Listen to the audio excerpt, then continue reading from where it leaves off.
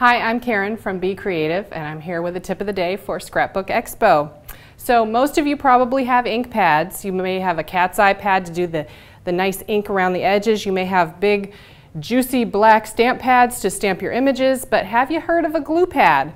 A glue pad is a really cool product that allows you to put adhesive onto your projects and then apply glitter, embossing powder, all kinds of stuff. So it's a great substitution for an embossing pad too. So you don't need an embossing pad if you have a glue pad. It does a couple different things. So if you're stamping with it, you can stamp your image, the glue stays wet, you can sprinkle your embossing powder and heat it, and then you have your project is embossed and you didn't have to buy a special embossing pad. Then you can also stamp an image and you can sprinkle on glitter or flocking and fluff.